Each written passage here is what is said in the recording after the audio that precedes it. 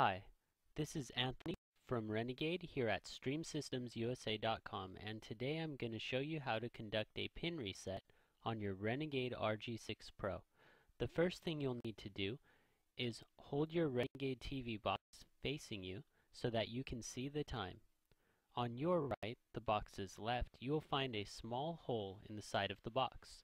Unfold a paper clip and stick it in the hole, suppressing the hidden button inside of the hole. I'm going to show you what that looks like right now. There's the hole. Here's the pin. And I'm pressing the button. Once again, there's the hole. Here's the pin I'm using. I'm pressing the button. You'll go ahead and hold that button down, as I said before. Use the remote control to power off your device while holding that button down.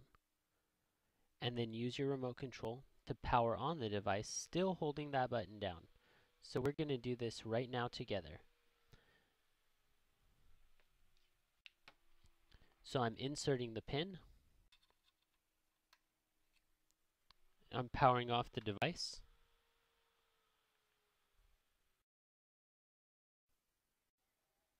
Just a little longer.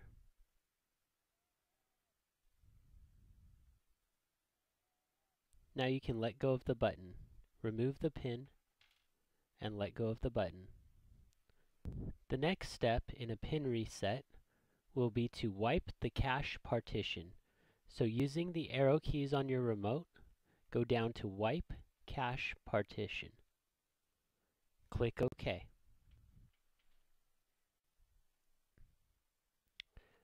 Now go down to Wipe Data/Factory Reset. Click OK. Go down to the 8th one, Yes. Click OK.